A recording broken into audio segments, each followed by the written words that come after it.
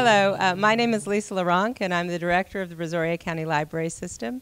And I want to thank you all for coming to this event. We're very excited to be partnering with Hoopla in this inaugural event for them. When we thank you all for taking time out of your busy schedules to be with us tonight. I'm sure this is going to be a wonderful event. We're expecting great things from this, and we are wonderful proponents of Hoopla. It's been a great service for our patrons, and this seems like a really wonderful way to extend the services that they are already providing. So I'm going to turn things over now to Mr. West, Thomas West, and he's going to direct the rest of the night. Thank you. Thank you very much. I'd like to also mention that we have BACOTA here, the Bay Area Council on Drugs and Alcohol. Danielle Meyer is here, and she's coalition coordinator for Brazoria County. And we want to thank them for providing information about heroin addiction and recovery. And please be sure to stop by their table afterwards and check out all the wonderful information they have. And now I'm turning it over to Hoopla. And Lindsay, you're up next.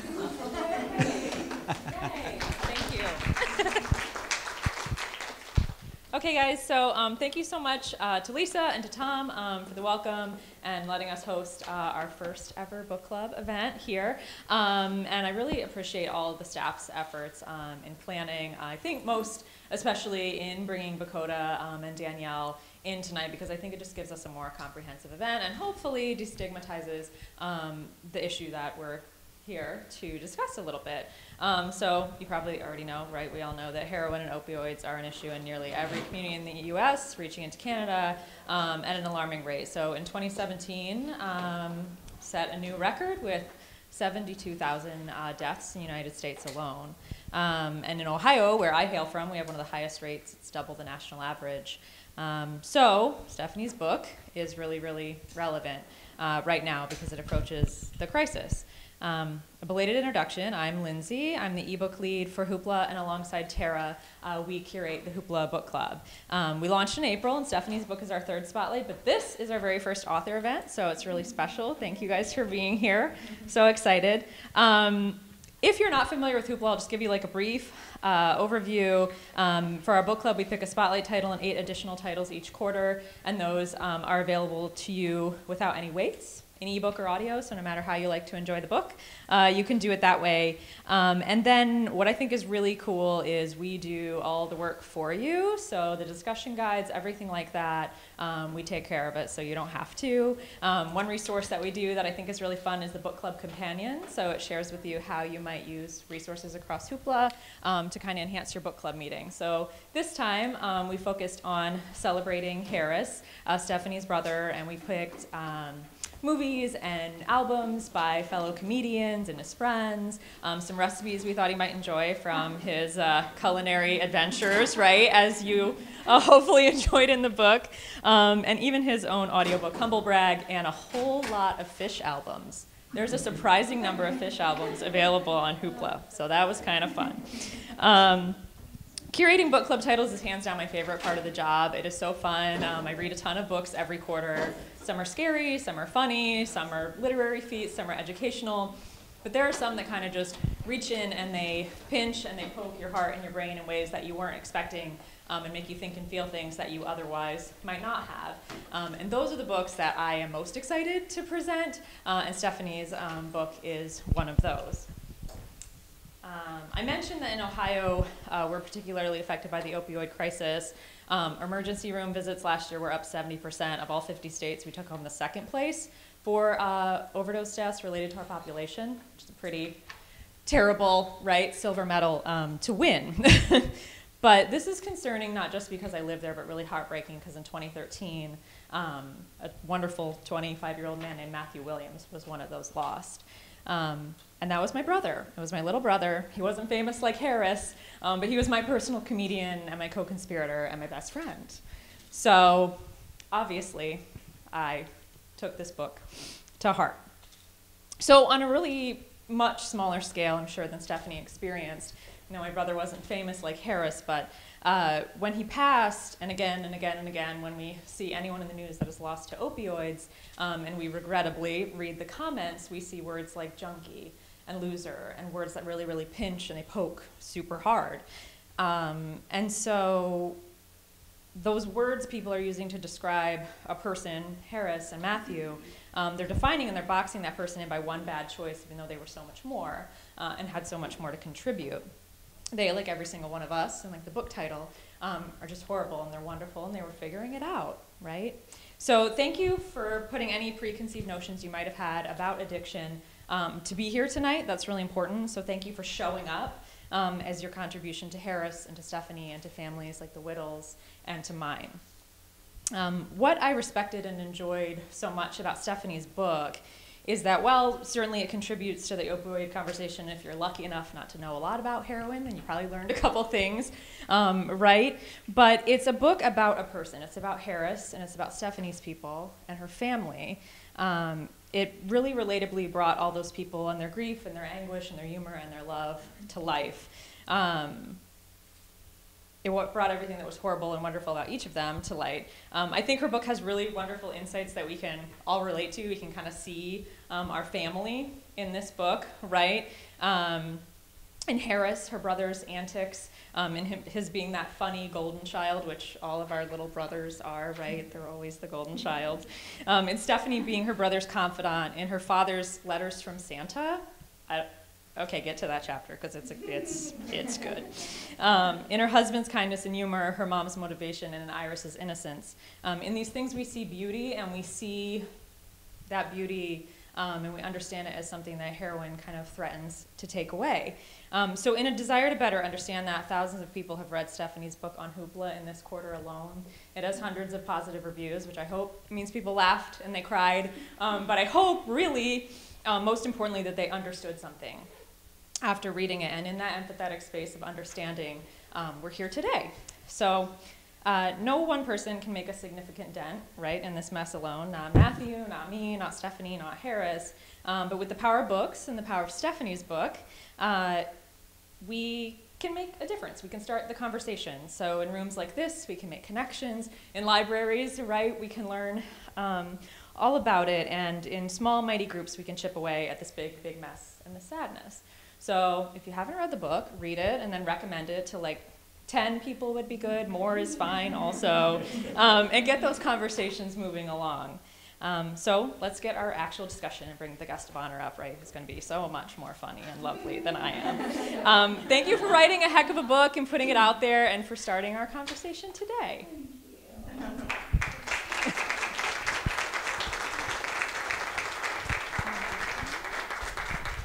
I should go home. That was so beautiful. Oh my goodness. Wow. Thank you. That was really moving, and I am so sorry about your brother. I'm always thrown off when I hear that because there's so many of us, and I'm sure that if you're sitting in this room, you've been touched by this in some way, and every time I hear it, every time I get a message or an email, and this isn't a humble brag, this is real. Hundreds and hundreds and hundreds of messages I get about people who have lost their siblings or husbands or brothers or best friends or whatever. And it's a problem, and it's very sad. And anyway, okay, so you said it was going to be fun, so I thought I would just kick it off with a bang here. So I wanted to kind of, when I thought about what I wanted to talk about tonight, I'm sure we're going to get into the drug epidemic and all of the things that you mentioned. But I get asked a lot about the process of the book and why did you decide to write the book and how did you do all? And I sort of thought it would be interesting to approach my little spiel for you guys from that angle. And then I'm going to do a little reading and then leave some times for questions.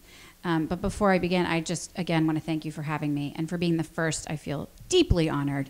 So it's a lot of pressure. I'm cracking up here a little bit. But thank you. So she mentioned Iris. So everything for me in my life really changed, as it does when you have a child, in 2014 when we welcomed our little girl, Iris. And has anybody listened to the book? Is this okay? So half and half kind of a deal? Okay, all right. So some of the stuff you might have heard before if you read the memoir, since I am talking about my life up here. So I'm sorry if I'm being repetitive. But when Iris was born, she was so beautiful. And I know everyone says that about their kid, but she was legitimately beautiful. It was a fact. And she really did come out of the womb like this, you know. And it was like she was saying, "Hello world, I'm in you now."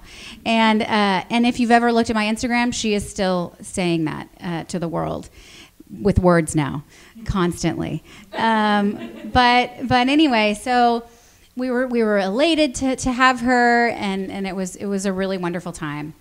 And then 24 hours later, she failed her newborn hearing screening. And 2 weeks later, we were sitting in an audiologist's office, and we were told, as she's hooked up to all these wires and things all over her head, that she had a permanent hearing loss in both of her ears, and that it was going to be forever. There's no cure, and she'd have to wear hearing aids for her entire life.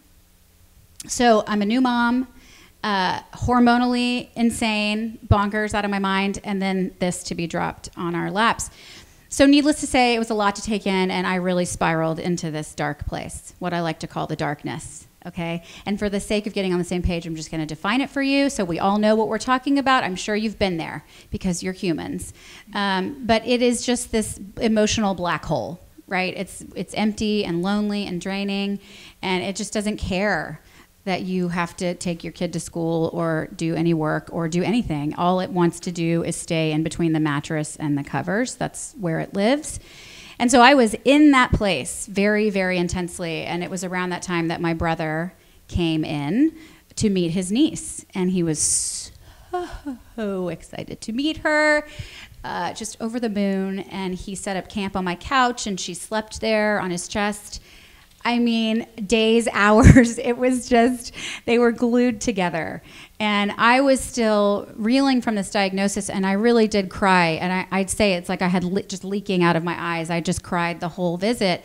And at some point, he looked over me like only a sibling can do, and he just like looked at me point blank. He's like, "You are a mess," you know? I mean, he's just like, "This is the most depressed I've ever seen you. You got to get over that. You got to, come on, lady," you know, just in his little way of giving me a pep talk. He said, because he was so wise, and he just like got to the center of a matter very quickly.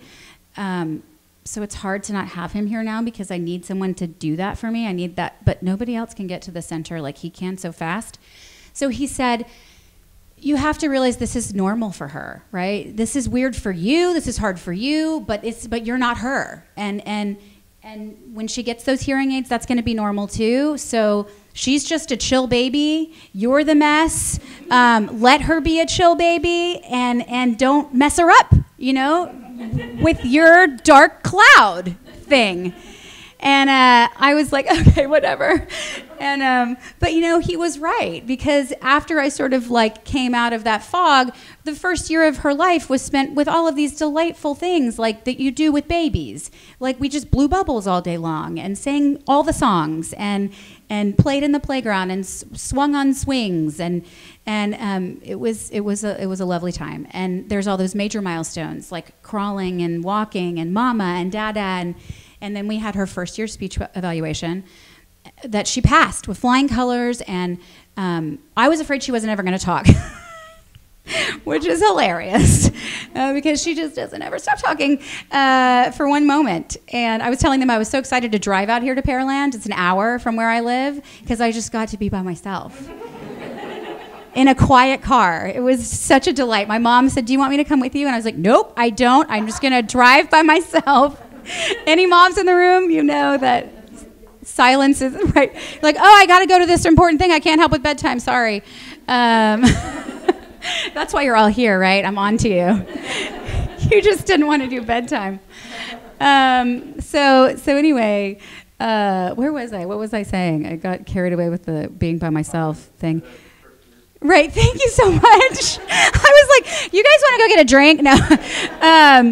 We're away from our kids. So anyway, so yeah, I was over the moon about it. It was this amazing moment where I was like, okay, all the things that I was afraid of, that I was crying about, that I was in this dark place about, that Harris said to get over, he was right. It's fine. She's great. She's better than fine. And that was the day that I was changing her diaper in this public restroom. And as I am changing her diaper after this miraculous session that we had, I got a call from an unknown LA area code. And I pressed ignore and continued to deal with the diaper, and it rang again. And for anyone who has ever loved anyone who is struggling with drug addiction, you know what that moment feels like. You know what that phone call feels like. And I knew that it was it. I knew that was the call. And it was the one that had haunted me every day for the 2 years and 18 days since he told me that he was addicted to drugs. And I picked up the phone, and the detective told me the news. And it was just like a bomb had just exploded. That's the only way I can describe it. If you've been through that, I'm sure you can relate to that moment. And it just blew up everything. And I talk a lot in the book about hitting the ground. I spend a lot of time on the ground. You literally do when you're in that place. You fall down a lot. Like the weight, I just couldn't hold myself up. And I really metaphorically stayed there on the bathroom floor for a very long time. I woke up the next day, which was my birthday. So I'm forever 34. It's really great. I've never aged after that day. And I was crying after waking up. And I remember thinking, how is it possible to awake from a sleep state crying? I was like crying in my sleep or something. And over the course of that year, the only thing that kept me going was that little girl, as children do. If you're depressed, just have a kid, okay? Just go home and have a kid today. Because she forced me to get out of myself. The next day, I had to get up and feed her. I had to make sure she still stayed alive. I couldn't just stay in the place between the mattress and the covers because there was a little girl that needed me to be there for her. So at the time, she only napped in the car, as one-year-olds do. And so I would spend like hours in the car with this child. And I couldn't really be on social media at the time because it was a really painful place to be, seeing people posting pictures of their fun, happy lives. And I was, in a terrible place. And so I would occupy my time by writing all of this stuff down that was in my head. And there was so much of it. And at some point, my husband suggested that I publish some of this stuff online.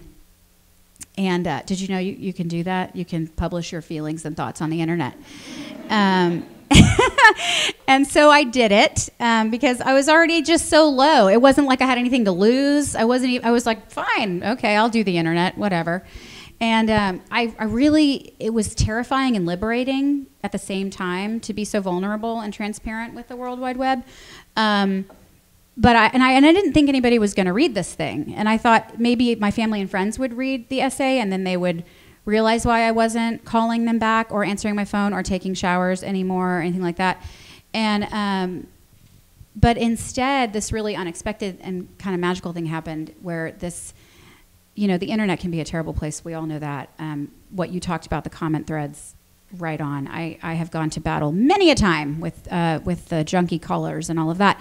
But in this particular instance, the internet turned into this like weird unicorn where this online community of people who had walked a similar path and who had experienced this sort of loss or grief related to any loss, any death, addiction and otherwise, just sort of came out of the internet woodwork to share their stories with me. And it was really the first time since my brother had died that I didn't feel so alone. I read Joan Didion's book, The Year of Magical Thinking. I inhaled it in like 24 hours, probably less. And I didn't feel so alone then, too. I was like, oh, you've experienced this, too, although she's from the Upper West Side. She has a very different life than I led. So I was like, okay, you're you, but I'm not the first person to feel this grief. And I think when you know that other people have lived through something like this, you feel like less of an alien, right? So I found this sense of connection that I didn't even know that I needed until it showed up. And it continues to show up with people reaching out and sharing their stories with me, which I always love to hear. I mean, in a horrible way. I don't love to hear the terrible stories, but you know what I mean. And so one of the people who reached out happened to be a literary agent, and she said, do you want to turn this into a memoir? And I was like so out of my mind at that point, but I was writing constantly, and it was very therapeutic at the time. And so I said, all right, I'll keep doing what I'm doing, and then if you want to try to sell that to somebody, you can. But I wasn't concerned with this. Like this was, I didn't know was going to be what it was. I was just like trying to process all of this, and I was also really afraid of forgetting things and forgetting memories, and because they're so fleeting. And so I wanted to get it down, and so I would write in real time for the year after he died. Every day I wrote. I would put the baby to bed, and then I would get in my bed, and then I would write for 3 hours, sometimes more. And didn't talk to my husband for that entire year. I'm glad he's still around. Great guy, if you read the book. So, yeah, and as I was writing, unbeknownst to me, I started to kind of start to heal. I didn't even want to heal, because I thought if I did, then I would be dishonoring him in some way, or I would be forgetting him. But that's what happens, right? You start to get better. And I started to be able to effortlessly get out of bed without having to pep talk myself. I was able to laugh genuinely again. I was able to go to birthday parties and direct plays and do the things that I love to do. And that was really, really awesome. And after really a year of feeling like I wanted to die, I decided that I wanted to live. And when I say I wanted to live, I wanted to really actually live, which meant doing what I wanted to do with my life. So I quit my job. That was a really good job, but I didn't like it anymore. And I opened a performance space downtown, and I launched a nonprofit, and I published this book. And then in May, we welcomed our baby boy. Thank you. Yes. I should get applause because I'm very tired right now. He's very cute. I'll show you pictures later. His name is Harrison. Yes, named after Harris, obviously, and we call him Harry. He's very cute. And but that's really what it is. It's that horrible and wonderful thing. And I just feel like life is, if I've learned anything, through this entire weird journey that I've been on to be standing here, it's just this like endless cycle of little deaths and rebirths, and not actual deaths, although obviously those happen too, but really hardship of any kind. And I just really want to say, for anyone out there that agrees, is that it's hard to be a person. It's hard. It's really hard. It's hard to live, and it's hard to experience the process of dying in any way. But I love that you said we're all here in the room together right now, so we're still all doing it, despite whatever hardships we may be going through. And so that, I think, is pretty great, and that sense of community that I was talking about earlier as a result of this book and the book club stuff y'all are doing. I think community is what saves us, time and time again. So, to leave you with the wise words of Harris, he said, "Let's stop finding a new witch of the week and burning them at the stake. We're all horrible and wonderful and figuring it out." So I love that quote. That's where the book title comes from. And anyway, that's my little talk to you guys. I would like to read a little bit if you want to hear it. Thank you. We'll have the cute baby photo session after. Yes, or you could just follow me on Instagram, and then all you'll see are pictures of this child. It's like I'm obsessed with him or something. I am. Okay, I'm trying to figure out how I'm going to... All right, does this work? Okay. So I like this chapter because when I talk about how I would write in real time, this is one of those chapters where I remember very distinctly experiencing this during the day and then coming home and being so incensed and like grumbling into the bed, like getting into the pajamas and being like, sorry, I'm going to drink, and writing this chapter. So I thought it would be interesting to read. Okay. Chapter 23, 9 months. If you have not read the book, each chapter is time, so it goes forward and also backwards. But this is 9 months after my brother passed away. It's both an honor and a punishment to be the person in charge of your estate. There's a lot of shit to notarize and fax and scan and fill out and keep track of and document and follow up with and put into piles and file in folders, and I'm terrible at filing. My skill set really ends at making piles. There are just so many things that need to get done in a timely manner. We weave a complicated web in our time here on Earth, and untangling it amounts to copious forms to fill out and battles with fax machines and conversations with customer service reps that go like this. I'm calling because my brother died and I need to close/cancel fill in the blank. At first, these words were impossible to say. Uttering them made it real, and I would inevitably break down and cry into the phone to a stranger working off of a script. But I've said them so many times now that it's become entirely unemotional. When they say the obligatory, "I'm so sorry for your loss," I respond with a quick thanks and scurry on to the reason for my call. I'm certain that they are not sorry for my loss, so it's ever so slightly insulting. Plus, I just want to get on with it. Per the instructions of your business manager, I go to a local Bank of America branch to close out your account.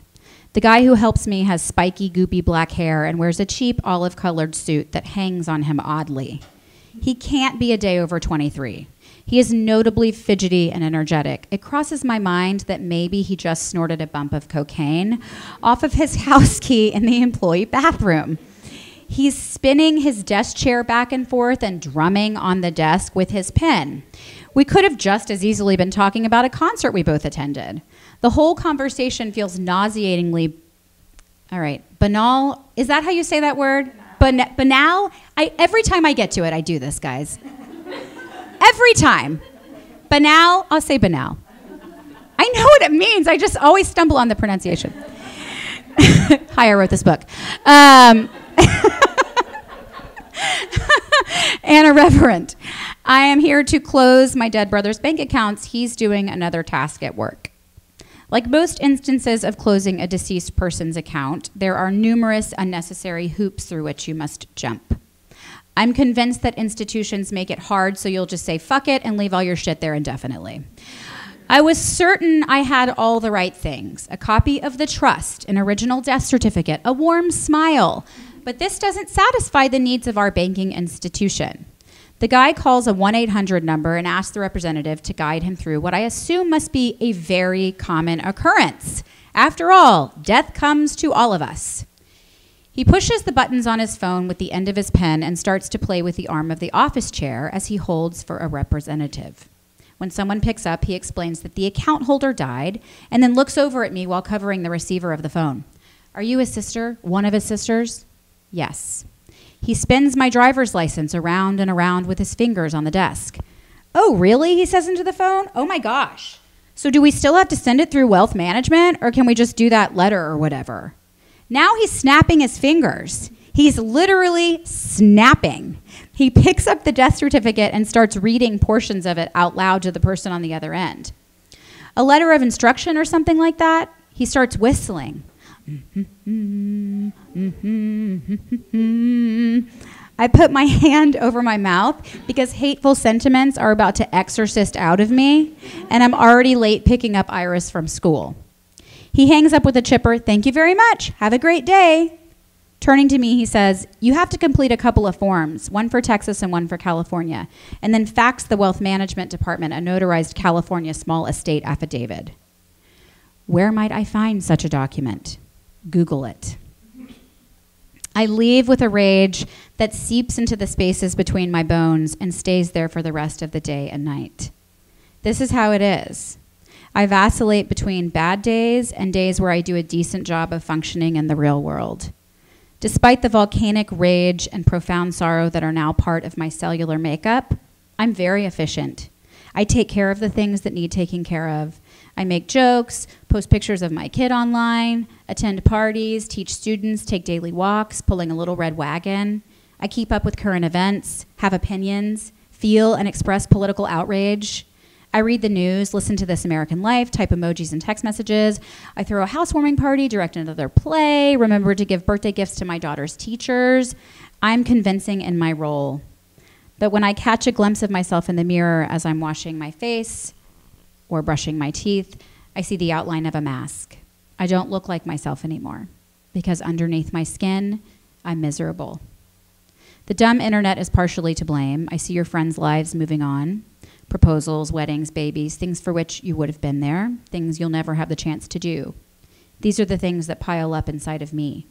And then suddenly, it's 11:30 on a Sunday night, and I'm standing in the bathroom in my underwear and a threadbare t-shirt that Harris used to wear, screaming about how bad it hurts.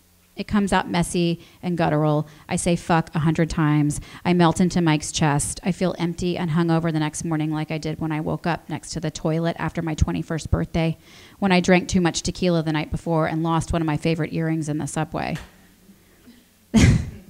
This sort of explosion is becoming more rare as time passes, which is fortunate. It takes so much energy that there would be none left. Mostly, I'm learning to live with the feelings. It's all very normal now. I have brown hair. My allergies act up after I drink red wine. I had a little brother for 30 years. Now he's gone. When I do cry, it's quietly with the door closed. I know how to breathe through the sobs, so only silent tears pour down my face. It's not that I don't want to feel the feelings. I don't mind feeling them. In fact, I welcome them. I just don't have anything left to say about them. You're gone. You're never coming back. And it sucks, and it hurts, and it will always hurt. And that's just the way it is now.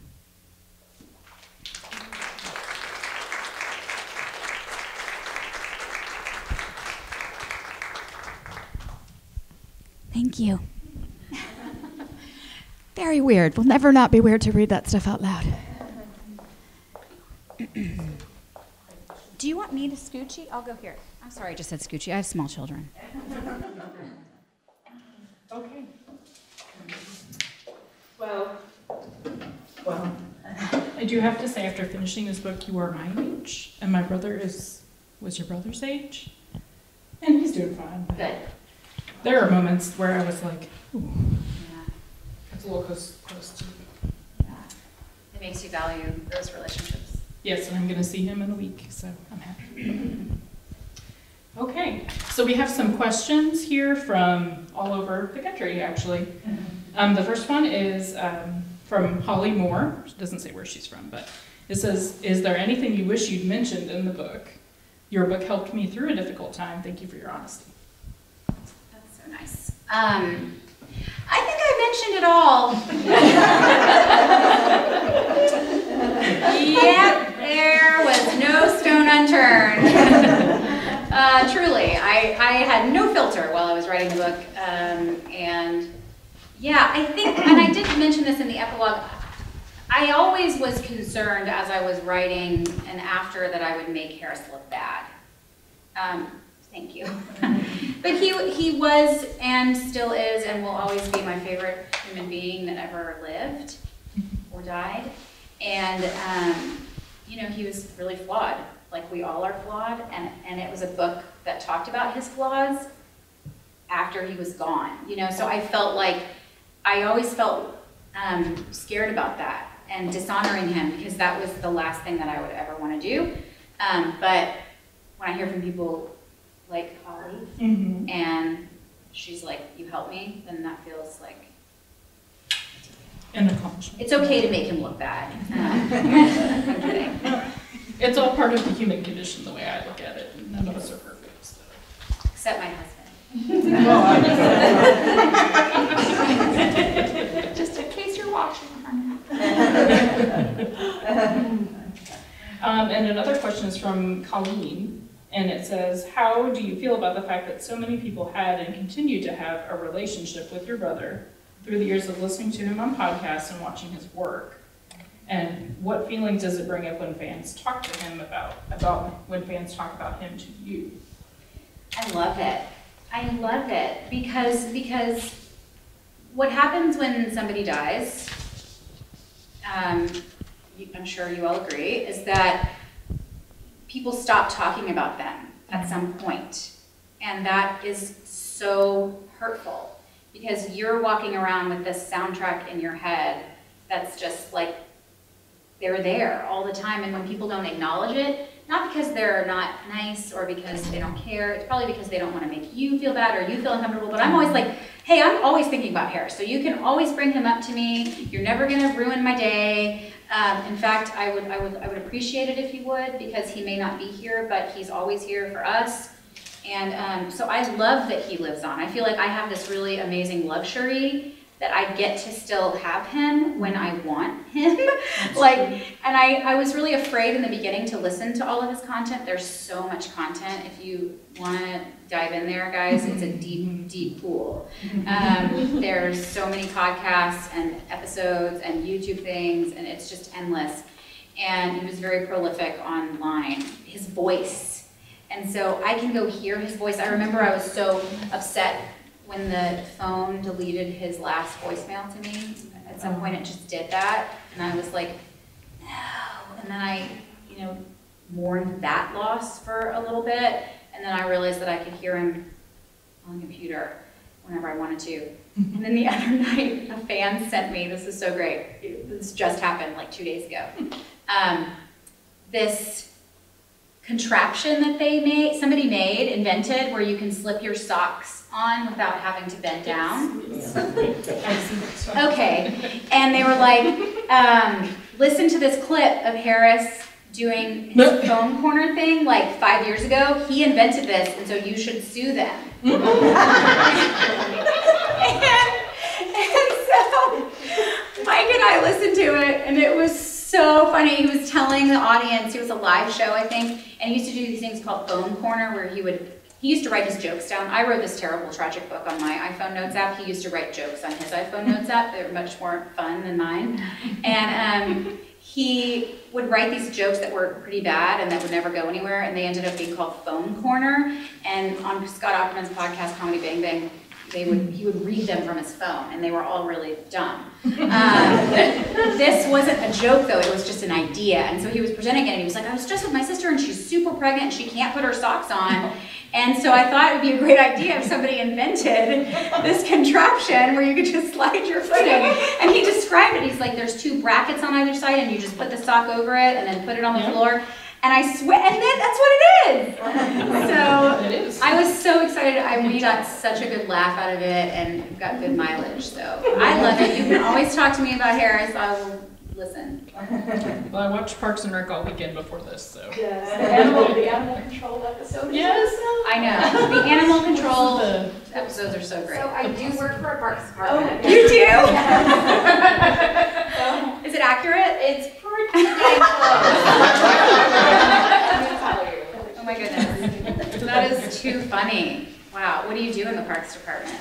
Reservations and social media. Oh my gosh. I'm not quite in the animal control Right. area.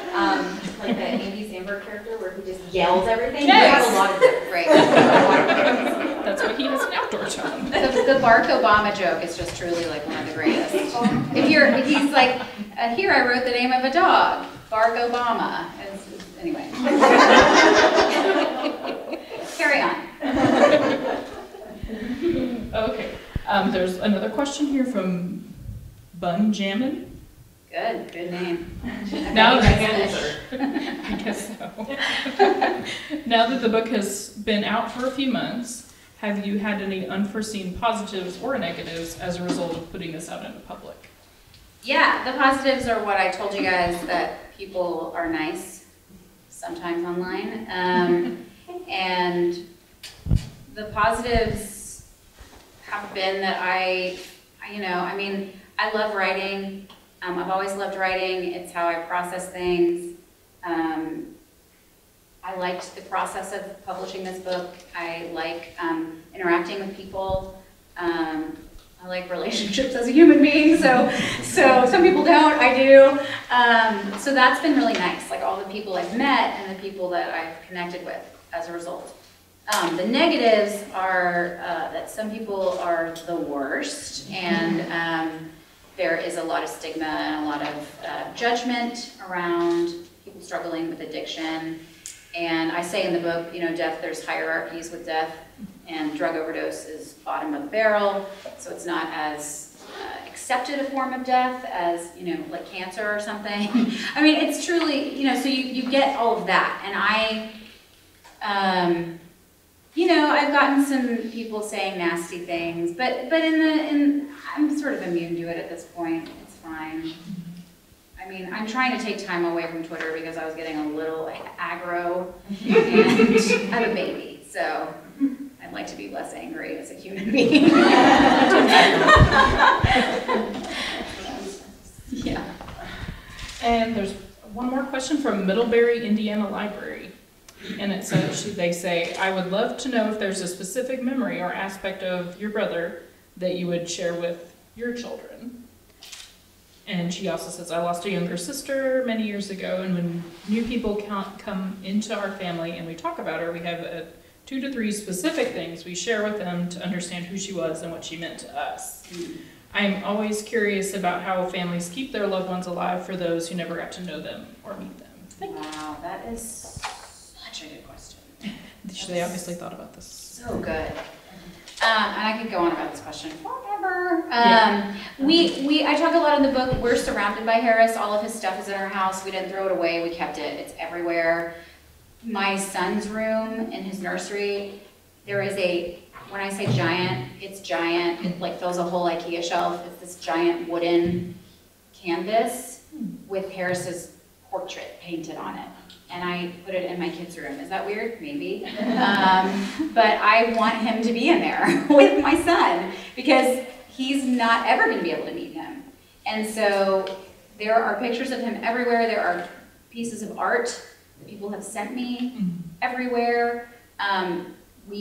I wrote a piece last yard site, which is the Jewish anniversary of somebody's death, and we were lighting the candle and my daughter was like, what are you doing and whose birthday is it? And we had to explain the death, and she had no idea that he had died because we talk about him so much that when I said Uncle Harris is dead, she was just learning it. Because when you think about it, I mean, if you're 3 or 4 and you hear about this person all the time, you don't think that they're not around. So he's always kept in our conversations. We had this really lovely moment the other day where every day she decides she wants to be something different, and she really struggles with it. You know, like she wants to be a veterinarian, but then she wanted to be a zookeeper, so then today we had to decide, well, you could be a veterinarian at the zoo, and then that would sort of fix that. And then she's like, but I don't want to go to college for both, and you know, it's like she's really stressed about it, and she's 4. She's like, and I really want to be a cowgirl, and I really, and it's like, well, we could do some cowgirl stuff around the vet thing, we're trying to negotiate it. And then she said the other day when we were going to dance class that she wanted to be a rock star because she is listening to Katy Perry obsessively lately. We got her one of those Echo things for her room for Hanukkah, and so she sets her alarm for Katy Perry in the morning, and the Roar song she really likes, as all 4-year-olds do, and I like it too. It's a really good song. So anyway, she was like, I want to be a rock star, and I got to tell her that Harris was a rock star, that he played the drums, because she didn't know that about him. And then I got to play for her on the way to dance. I was like, do you want to hear his music?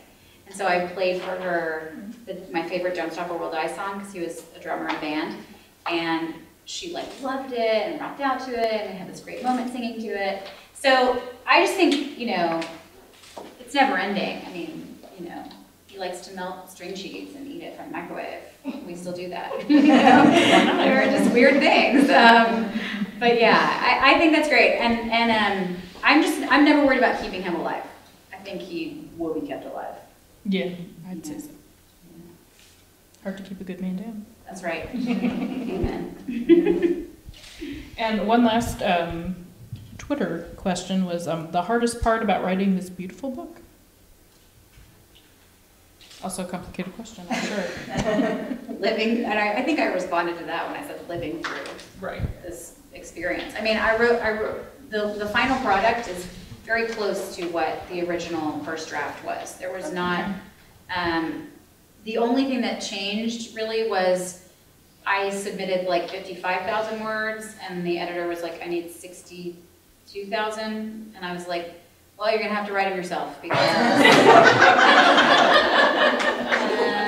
I'm done here, and I've said all the things I want to say, and then she was such a great editor that by the time I was finished responding to all of her notes, of which there were many, I had gotten up to 67,000 words. Okay. So she was really good at her job because I was like, no! And yet, yeah, the reason I mention that is because everything that you read in the book, that torturous, gut-wrenching stuff, it was happening. So the hardest part was that. Writing it down was how I felt like I could breathe. I mean, that was really like how I didn't drop dead, you know? I mean, I just was like, there's not enough therapy in the world for what I need. I was in therapy like so much, and it still was like only 3 hours a week. What am I supposed to do the other 160 hours? So, you know, writing was really like a savior for me during that time. Well, that's good to hear. Yes. Because sometimes when I'm reading things like this, I've read a couple of other, what I call grief memoirs. Have you? Yeah, and I don't know why. Book of choice. Well, not always, but I like to balance things out. You also right? like Parks and Rec, so that's, yes. Yeah. Yeah. But I've often wondered, does this hurt or does it help both? So I'm glad to know that it helps, and I assume that it helps because people, it's a common theme. Well, yeah, I don't think you can feel any worse. When you're writing a grief memoir, like I think you feel so bad that you can't feel any worse. So it's not like I wouldn't say writing it down made me feel better, but it didn't make me feel worse, you know? That's kind of a positive. And yeah, and there also is something like really therapeutic about the process of writing a memoir is that you're remembering. And so it really addressed my biggest fear, which is that I was going to forget him. And now it gave me like a written record, like I need to remember this family member in this event, and I need to remember what he was wearing this day, and what he said to me at that moment, and it forced me to do that. Now, the editing part probably was sucky, because, I mean, not probably, it was, because at that point, like, so much time passes that you're in a different place, and so there was a risk that I was going to change stuff and kind of water down. I was afraid of that, and I wanted to just keep it very how it was. But as I was reading the book, when I was less angry, because I wasn't less sad, I was less angry. I was like, oh gosh, I'm so angry here. And I sound so mean and horrible to him. And I was like, okay, but I can't change that because that is how I felt. And when you're dealing with somebody that's struggling with addiction, anger is a real part of that. It is a huge part of it. And but I guess I just hadn't realized how angry I was until I read the book. And I was like, ooh. And then I just felt really sad for us when I read it. I was like, you know, this was a hard thing to live through, and you know what's wrong here. Sorry if you do. Well, I think no matter what happens in your life, there's going to be something that tests you in this way. Many times. And yes, over and over again, because that's part of living. Yes. But it's where you can find the joy in between. Yeah, I agree. And learning. Yeah, I mean, like I always talk about the darkness. I joke about it. It's funny. It's not. But like, I do feel like whenever you go through those really dark, terrible, tragic, brutal, excruciating times, you do have growth. There is like a profound growth that happens as a result of it. So, you know, going through all that stuff, I mean, I wrote the book. I changed my entire life. You know, it's like you end up taking stock of things after tragedy starts. And you're like, okay, well, you know, we're here for this long, and I'm gonna need to make it count because it can be over at any moment. And then you get this awareness of how fleeting it is, and enjoy it while it lasts. Yeah, sort of positive existentialism, I found. Yes. Nothing matters. Do what you want.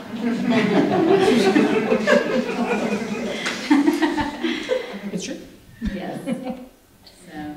And I do want to say, I enjoyed how candid it was. I like how you write. and that it felt like everything was happening to me at that moment, even though I put myself into a book a lot. So I found myself crying a lot, but in a, I don't know, in like a purifying way maybe? Yeah. I don't know. Catharsis. Yes, catharsis. So, yes, I laughed a lot too. Yeah, the book of .28, I scream laughed when, well, it took me a while to get it, because I was driving. That is so funny that is the joke that you just said, because that is my favorite joke of his. I just said that the other day. You're like, what did you what? Okay, it's a joke that when I recovered his phone, he had like all of the jokes in his set list on his notes app. So one of them, which is my very favorite, is I just blew a .28. His name was Frank. Because it's like breathalyzer, but that's, anyway. I'm not going to unpack that for you guys. Figure it out. But that is my favorite joke of his ever. Every time I hear it, I laugh out loud. How bad is Frank? Is this out of 10? A point to it. Sorry, Frank. Pretty low. Did any of y'all here today have a question? Questions? I have kind of like a writing publishing question. So you have, I'm guessing your maiden name and your married name books. Yes. How did you decide to do that? Or do you go by that on a regular That's my basis? name. Okay. Yeah. I was married a year and a half, and all my stuff that I have published is under my maiden name. Yeah. I haven't changed it yet. Right. I can't decide. For sure. I feel you. I Do it was or not. also just talking to another lady about, we're just talking about all sorts of things that are the same. Yeah, we had a long conversation about that this week. I went back and forth about it, and because Wittels is very much tied into my identity, and I also have this other career as an anime voiceover actor. So if you ever Google Stephanie Wittels, it's like 20 pages of just anime weird fansies. Sorry if you like anime, I don't mean that in a derogatory way. It's just true.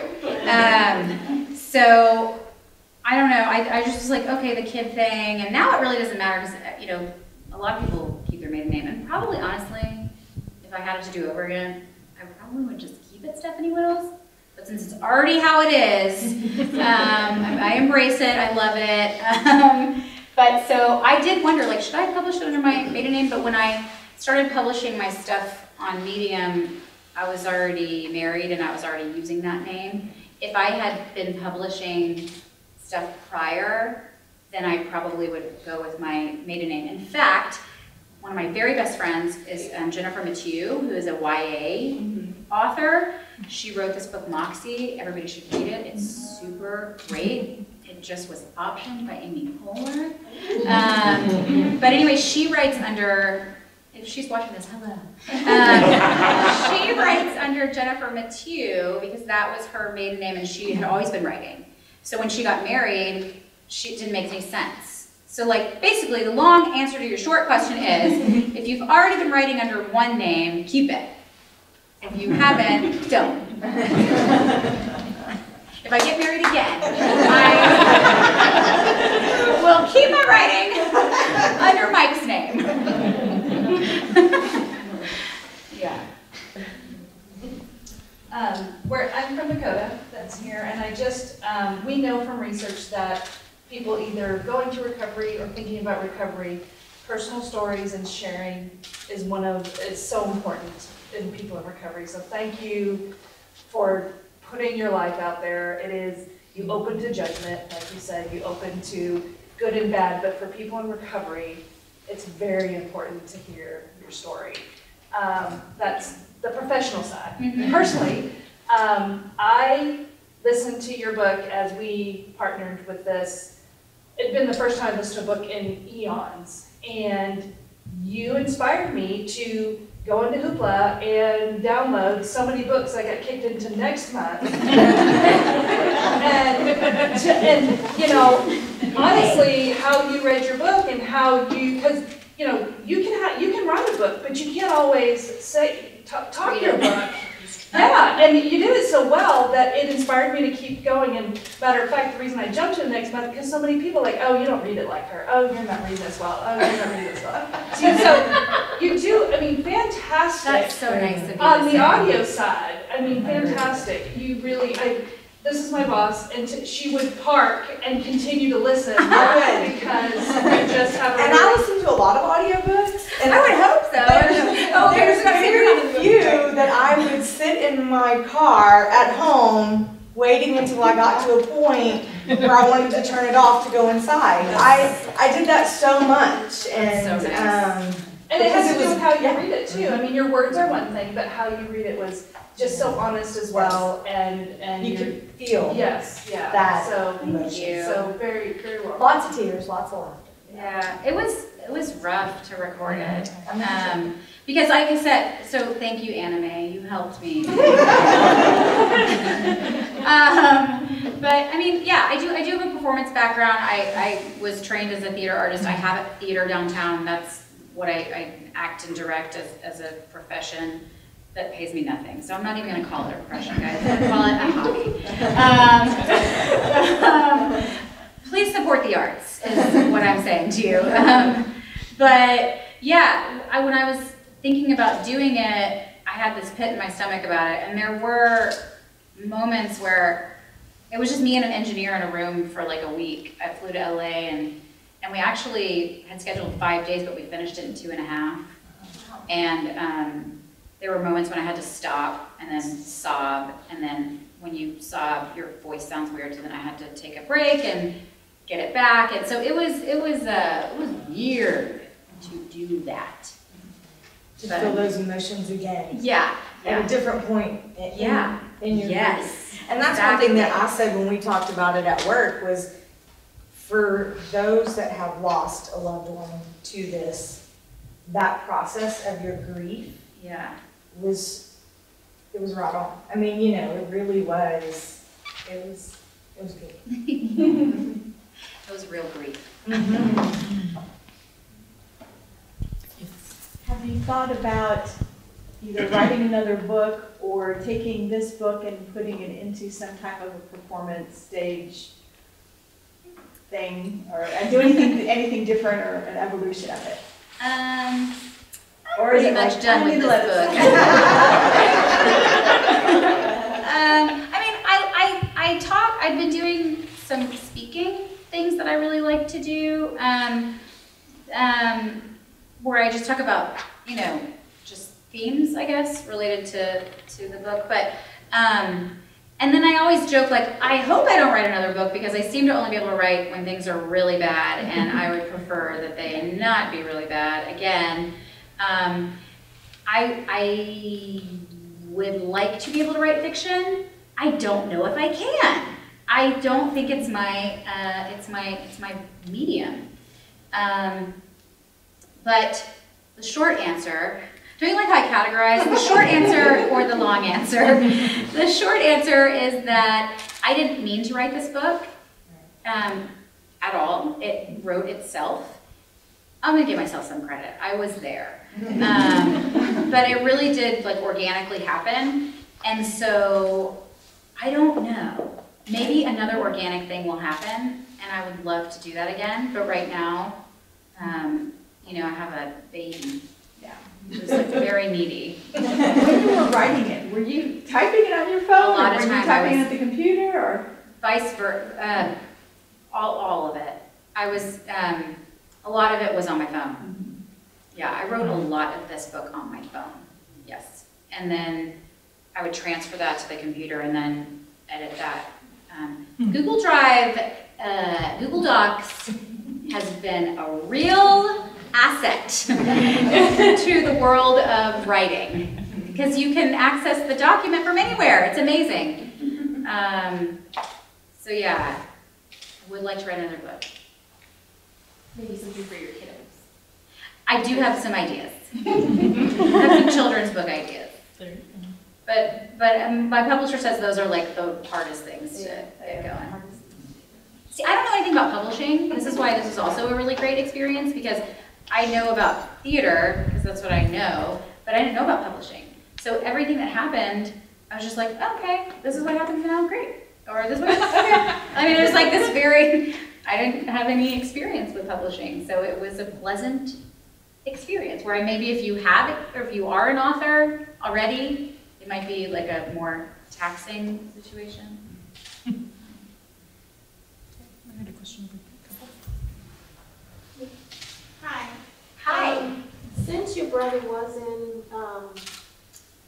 a show, has anyone approached you to maybe make a movie? Yep. Okay. And I said no. Yeah. It's a weird thing. There's been a couple of those, and I'm always open to having a conversation with anybody, but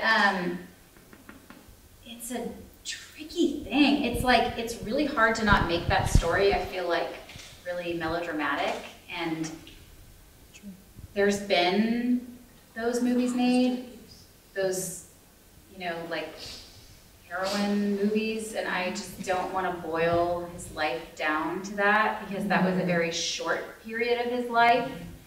His entire life was much more than that, and so I'm really protective of it, and I feel like it could get really bad really fast if it was in the wrong hands.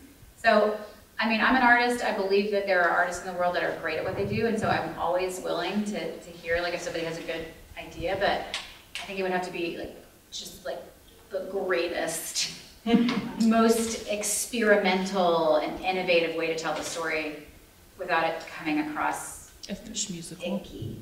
Yeah, a fish musical. I don't really want to see that. I don't like fish at all. Yeah. Okay. Oh, Yes. sorry. Yes. So I was talking to a buddy. I'm a big comedy fan, and that's how I came to Harris. And also, he had like a line on a podcast once where, like, there's funny people everywhere. We just live here. And I think if you're into comedy, Houston is not the center of comedy. Right. I Really? mean, I had no idea. if it wasn't for Des Moines, man. But I think one of my friends who I was talking about, like, when news broke about it, I texted him and I deactivated my Facebook because I was like, I just gotta think, like, and that's like something you do. And what I texted him was, did you hear about Harris? Right. Like I knew him, and I was like, why would I? Right. But that sort of doesn't make sense. But so much about him was he just gave everything, including like the phone corner. Like comics don't want you to see their B material, let alone their D material. How the sausage gets made. Yeah. And he and his and your brother's sausage. It's everywhere. Wow. No, I mean. In fact, sorry, I have to interject for one moment. One thing that I did not put in the book, I don't believe, is that when I ended up downloading all of the stuff off of his phone, my iPhoto library now is baby picture, Harris's sausage, baby picture. I'm sorry, guys. We did a lot of online dating. I don't know. I mean, it's just funny to me. I mean, he also put it in a book. It's in Sarah Silverman's book, so. But yeah, anyway, carry on. Your brother just showed a lot of himself. Yes, he did. No, that's seriously, that was just like such a cool thing because I don't know, that's like, yeah, we're all, you know, wonderful and terrible. Right. Often at the same time. Like, Well, yeah. And I don't know, that I got from him, and I'm so much better for that. So, yeah.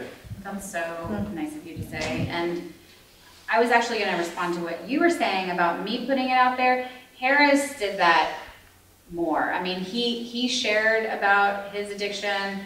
If you want to go listen to the Pete Holmes podcast that he did, it's a 2-hour podcast where he is being so candid about his struggles. by the time that podcast aired, he unfortunately had already relapsed, and so people didn't know that part of it when it aired, and I did as I listened to it and was really furious with him because he was saying a lot of really lovely things that were no longer true, but that's part of the disease.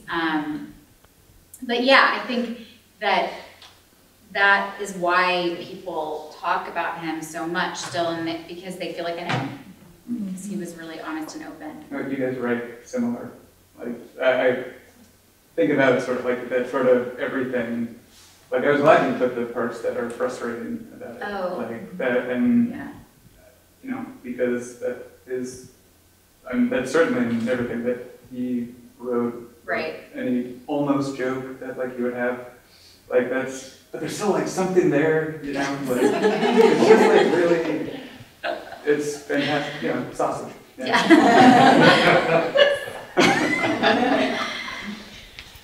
Like that's probably a place to end. I don't know if you can top that ending. That was a good. We are in a library, so. Talking about sausage. That's a good way to end. Unless someone else has a question. I don't want to step on your toes. And the podcast is still up because I was listening to your book at home, and when you got to that part, I paused you and started them. And it's still up.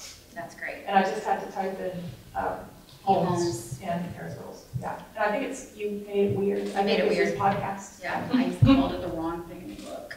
And how did my editor not catch it? I was gonna say, fact checking. I'm not gonna blame her. I'm gonna take the blame, guys. It's my fault. But also, no. They were amazing. So yeah, you should listen to that. It's pretty amazing. long. It's 2 hours. It's really excruciating. Yay! It is. And full circle. Yeah. But also funny because he's funny. So Yeah. I find comedy is often that way. So. yeah. Yes. That's what we like about it. It's real. Well, thank you guys for having me. I really enjoyed it.